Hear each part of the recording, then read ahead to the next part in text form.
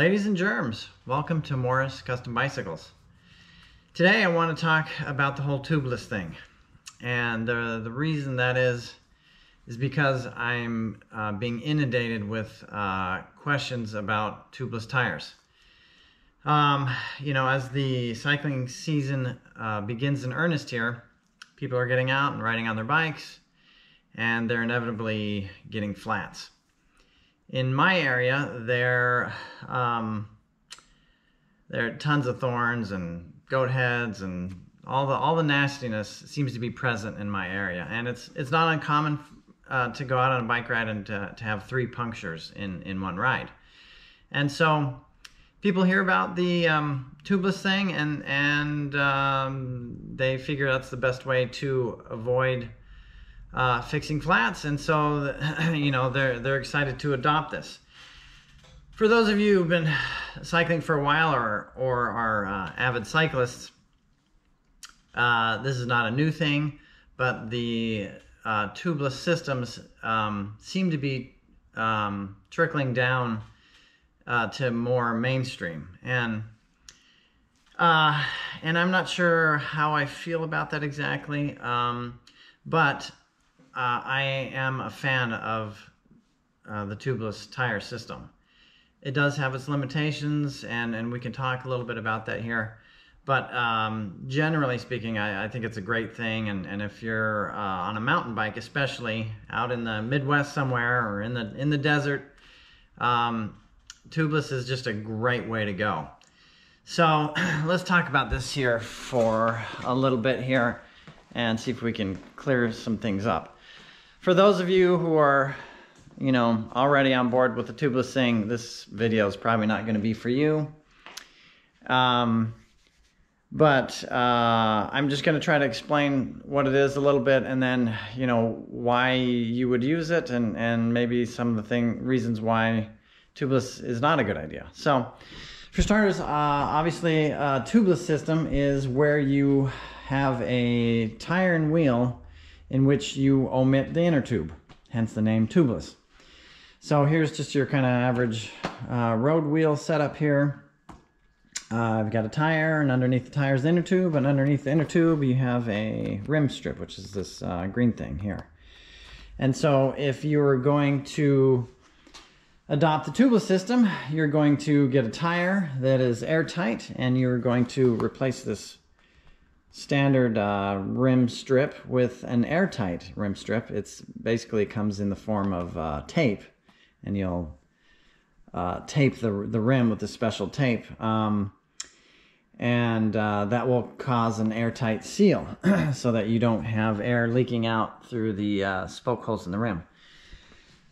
On top of that, you're also going to use sealant. There are several brands out there that make sealant. I've been using Stan's for many years now, and it's been good stuff. I've had really good luck with it. But there are other products out there. But the sealant is necessary to go inside the tire, and the sealant will coat the rim strip and will coat the inside of the tire, ensuring that it's airtight. The sealant will also settle, on the bead of the tire and the hook of the rim, again ensuring that there's just an airtight seal. So obviously the benefit then is that if you're riding along and you do get a thorn, well, the sealant that's in there to keep everything airtight will quickly seal up the hole from the thorn, and there you go. And so that's why people are adopting the system, the tubeless system, because it's very nice when you're out on the trail. On some of my bikes that are set up tubeless, I've gone out on rides and I've probably gotten all sorts of punctures, and I'm just unaware because the tubeless system works so well. So let's get to the caveats here. When I have customers call, they're excited to adopt this, but they don't always understand the parameters with this. So for starters, if you have a wheel like this and you're running a 25, is this a 25 or 23? This is bigger than that. But if you have like a 25 tire, the odds of the tubeless system working are not very good. So it's just hang in there for a minute. So it is my belief, and this is just from my experience on working on these systems, if you have a road tire, let's say, that's 28 millimeters and under, we're talking width here, if it's 28 millimeters and under, I think the tubeless system is not that great of an idea. Now, there are folks out there that run 25 tires tubeless and 28 tires tubeless, and they'll tell you that they've had just awesome success, and that may be.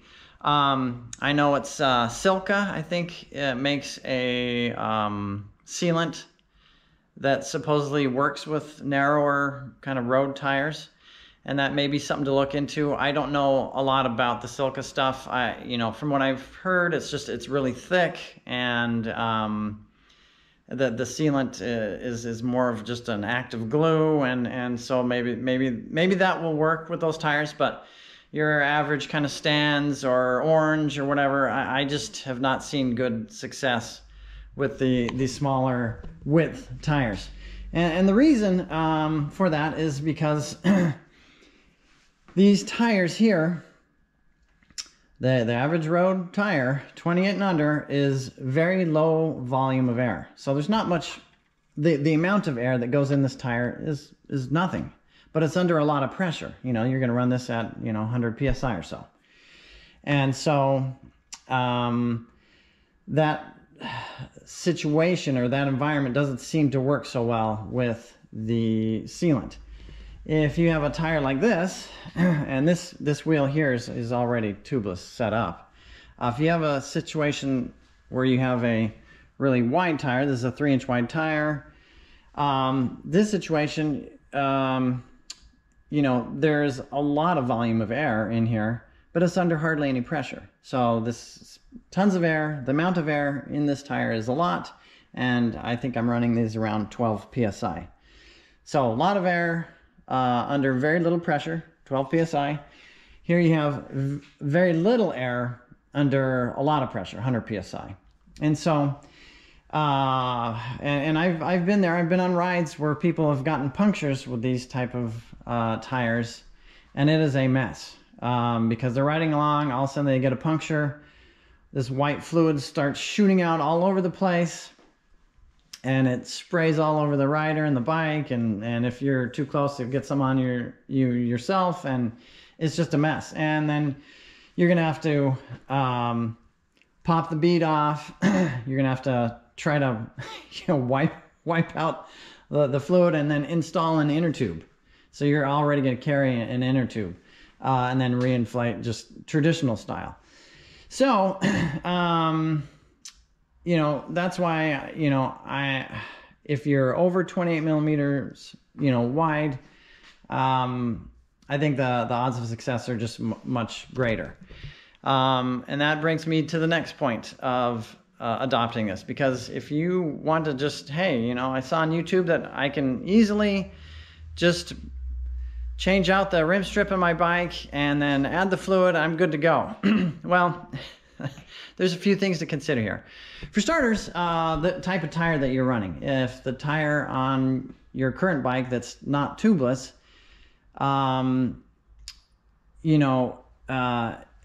if it's not set up tubeless and you bought the bike from the bike shop, it still may be a tubeless ready tire. The tires, like this one, has a mark on it, tubeless easy is what this one says. And there's usually marks on the tire.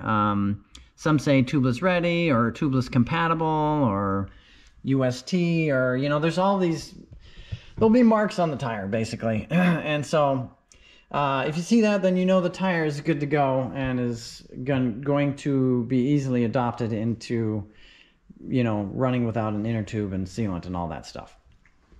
But people will bring me bikes that have tires like this. This is a great tire. This is a Schwalbe knobby nick, and it's got their, you know, kind of fancy rubber compound. This is actually one of my favorite tires, but this is not tubeless compatible.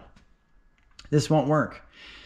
And some of you are saying, hey, well, wait a minute. I have a tire on my bike. It doesn't say anything tubeless, and I converted over, and it's totally fine.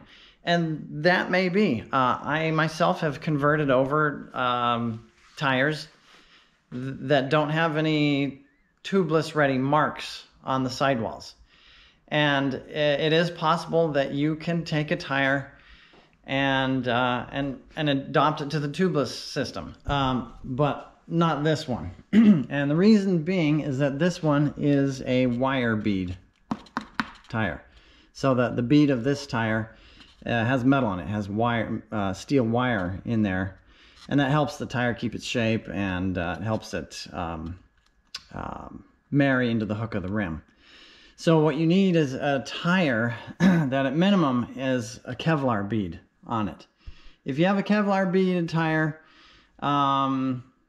odds are, even if it doesn't have the little tubeless mark on the sidewall, it could work. I personally don't recommend doing it. I would just hold out and buy the tire that says tubeless on it, so that way you know you're ready to go. But there are plenty of people out there that have tires that are Kevlar bead, that don't say anything about tubeless on them, and they run them tubeless just fine. So I get that. But in today's environment with wheel setups, most tires now that are Kevlar bead are probably going to be tubeless ready, because tubeless is just such a common thing now. So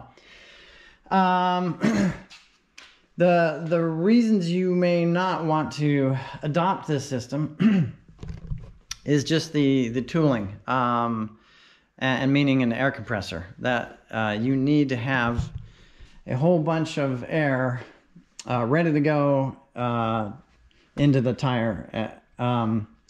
It's very important that you do this. So basically, after you set up the tire and you get the sealant in it, and you have the rim strip, and you've got the right tire, the air compressor is used because you want to inflate this very quickly, because you want to move the bead of the tire into the hook of the rim as quickly as possible so that you can start building air pressure. If you have a wire bead tire, the wire bead tends to just hold the bead away from the hook of the rim, and you just will never build up any kind of air pressure. The Kevlar beaded tires, they're just more malleable, and they tend to want to run into the hook of the rim easier. And it can be kind of frustrating, you know, even if you have the correct tire and you've got the sealant in and you've got the rim strip in, it can be a little frustrating, even with an air compressor, to get some of these tires to seat and start building pressure. So you have to be patient, but the wire beads on tires will make it nearly impossible. I'm sure there are people out there that have done it, but from my experience, and I've tried. A couple months ago, I actually had a customer bring me a bike, and I gave it a try. I tried doing it, and I spent like an hour trying to, you know, get the tire to seat onto the rim, and I just couldn't do it. So it's very important that you have the right tire, get the right rim strip, and the rim strips come in different widths, and it's important to get the correct width. And otherwise, you know, you can have leakage, and no one wants leakage. That's not good. So so if you have a bike that has tubeless ready tires, it can be done relatively cheap. You're just looking at getting the proper rim strip, and then getting the valve, and then getting the sealant, and then setting it up. But if you don't have an air compressor, it will probably make it not possible for you to make the change yourself. And that's why I would recommend you bring it to a bike shop, and they can set it up for you. And then once they're set up, then all you have to worry about is just maintaining the tire. And that's the next step that I want to talk about, is how do you maintain the tire once you have it set up, you've got all the sealant in it, and you've been riding it for a while. what is the maintenance that I need to do to keep this system working.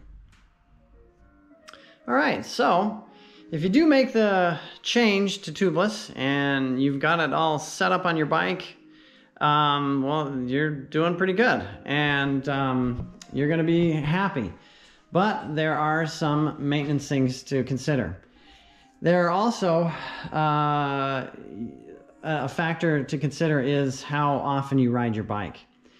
If you're not on your bike regularly, the sealant will just pool up in the bottom of the rim, or bottom of the tire rather. And so if you're someone who just rides, you know, the summer months, and then you put your bike away and store it for the winter or whatnot, the sealant will just go down to the bottom, and then the tire will lose air pressure, and then slowly it'll go flat, and then the sealant tends to just dry out on the bottom. And that can cause problems when you come back, you know, to the summer, and you discover that the tires are flat, and so you'll go and put a pump and pressure it back up, and it will hold air for a while, but it won't hold air for nearly as long. And if you do get a puncture, the sealant's dried up, so therefore, you know, it's no good. So if you do store your bike, you want to go find your bike every once in a while, you know, once a week, 3 times a month, something like that. And you want to spend some time spinning the wheels, or take your bike for just a quick lap around the block, something to keep that sealant sploshed and slushed up, if that's a word, onto the rim strip and the inside of the tire, so that we can make sure it's all maintained. Also, you know, from time to time, you're just going to have to maybe add pressure to the system.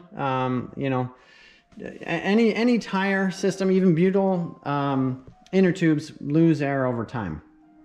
And so, you know, again, if you put your bike away for a while, make sure there's plenty of pressure in it, make sure the sealant's sloshed around, and you'll be good to go. So if you do all this stuff, you're going to be in pretty good shape, but there will be a time when the sealant will have run its course, and it will have dried up, and it will have kind of dissipated within the fabric and fibers of the rim strip and the tire. And so you need to check the sealant from time to time. And so annually, you know, once a year, I suggest kind of doing a more thorough check of your sealant. And the first thing you can do is simply just shake the wheel, and you should be able to hear the sealant, you know, splashing around in there. So yeah, I don't hear anything on this wheel. So the sealant is no more in there. So what we have to do is we have to go through a procedure just to top this off with sealant, and then we should be good for another season or so. And I'll show you how I do that. Okay, so we're going to check the sealant level in the tire. And so the best way to do this is to keep the wheels in the bike, and if you have like a work stand, put it in a work stand, or if you have some kind of way of storing your bike where the bike is off the ground, that's the best way to do it. You can also flip the bike upside down on its handlebars and seat, if you can do that gently enough, because we don't want to put any weight on the tires. And so for the purposes of this video, I'm just going to put the wheel in this vise here, and make it easier to see what's going on. There we go. And then what we're going to want to do is you're going to want to give this wheel a few minutes here, just to make sure that all the sealant is running down to the bottom. And once the sealant's down there in the bottom, then, you know, we can try to measure it. The other thing to do is we're going to have to obviously let the air out and pull the valve out of the stem here. But in doing all this, we have to be careful not to break the seal of the tire with the rim. So we want to make sure that the bead of the tire stays in the hook of the rim, and that integrity stays nice and solid. If you do break that seal, you know, we're going to need an air compressor again to reinflate the tire. And, you know, we don't want to do that. We want to stay away from the air compressor and just not monkey with the seal of the tire at all. So, so now I'll just let out the air and we'll pull the valve out here. Again, there's a lot of volume and air in this tire, but it's under hardly any pressure. So, so I'll just go ahead and pull the valve. Where's my valve tool?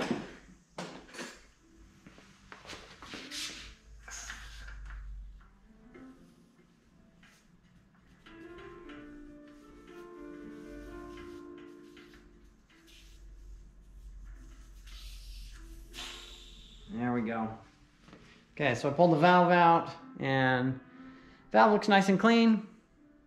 It's nothing wet, so we're okay there. Now, what I do on this tire, because this is such a fat tire, usually, you know, you can use like the WD-40 straw or something to fit in there, but because the tire is so large on this bike, I'm not able to do that. So I have a piece of weld wire that I'll use instead. And I'm just going to dip it, just like checking the oil in your car.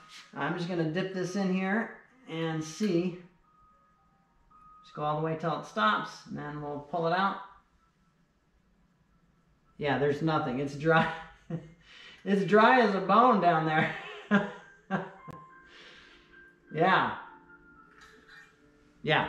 Nothing. There's nothing on the end of this thing at all. So yeah, it's no fluid down there.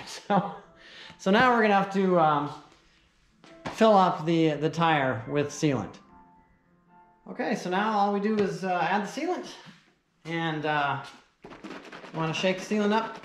You want to mix those little rubber particles into the fluid here. Make sure you get a nice even distribution of particles in the fluid. And then I'm going to use the stand syringe. And one thing you want to do is, while the valve's out, you want to check and make sure that the ring is tight. And if it's tight, then you're good to go. Add some sealant. And for this tire, because it's a large volume tire, I'm going to use a full two ounces of fluid here, sealant. So, get this thing threaded on.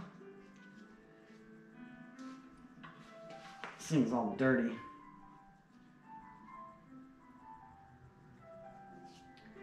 It's about time I get a new one.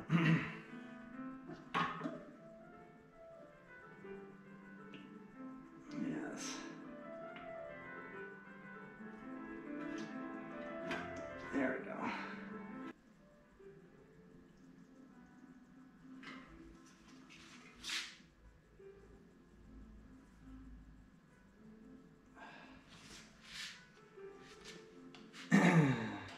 Okay. I just pull up and down on this plunger a few times to make sure it all gets in. And then we're good.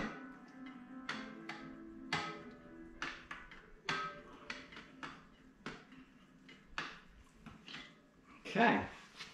Now we're going to have to mop up the leakage. And again, we want to check the valve, make sure the valve stem is making a good seal on the rim. There we go.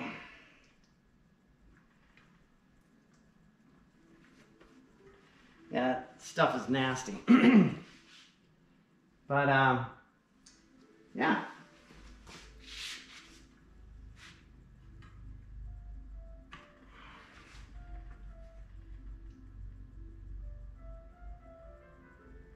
Okay. Once we've got that fluid in, we'll just reinstall valve core here. Everything looks nice and clean, so should be good to go.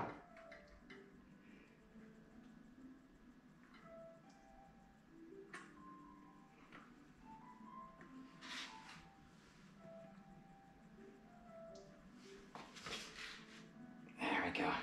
Okay.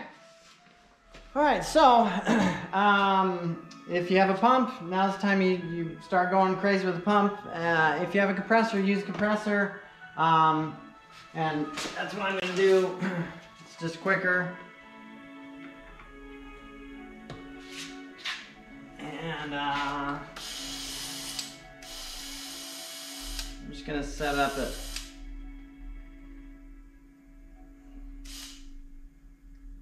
You just go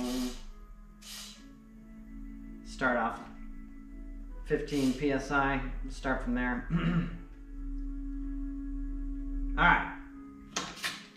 So make sure you're good to go there. And then once you get air in it, you're going to want to start moving the tire around. And yeah, you can hear it sloshing around in there, so that's a good sign. So now we've got this liquid sloshing around like it should be and coating everything, and so this tire is good to go. And I actually just want to demonstrate one more thing about this tire. So this should be a fun little test here. On this tire that we just refreshed with sealant here, there are 2 goat head thorns sticking in here. And so there's 2 here, and I think there might be another thorn right here I'm gonna have to dig out. The rest of the tire looks pretty good here. I think it's just those 3 spots. But what I'm gonna do for fun and giggles, just to kind of show how this works, is I'm gonna pull these 2 thorns out, and then I'm just gonna give the tire a spin, and you can kind of see it go to work. So there's one. Here's another one. You can hear it. You can hear it leaking. So I'm just gonna give it a spin here.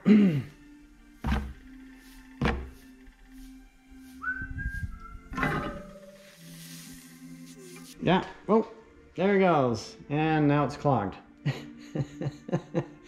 So it's done its job. So I pulled out 2, and it, you know, within just, I don't know, 5 or 6 seconds, and the tire is still very firm. I put about 15 psi in it. But here again, this demonstrates why high volume, low pressure tires work great with the system. Because I'm gonna, you know, if I were to pick that up on a ride, I wouldn't even know. It would throw out and it would just clog up and do its job. And I wouldn't have any, where's the other one? The other hole. Well, you can see this one. So yeah, so it's done its job. It's a fantastic system. And I may have to dig that one out here a little bit later. But yeah, as long as the wheel's moving, the sealant can find the hole and it's good to go. This is a great way to go. Again, I'm a big fan of the tubeless system. And you got to see it in action here. And so if you do have the ability to make the change, I would recommend to do so. If you're not riding your bike all the time and you store it for large portions of the year, then maybe it's not for you. If you don't want to go through the process of checking the fluid and purchasing the correct tires and rim strip, then, you know, maybe it's not for you. But I think overall, it's a good idea. And anyway, so that'll end this lengthy presentation on the tubeless tire system.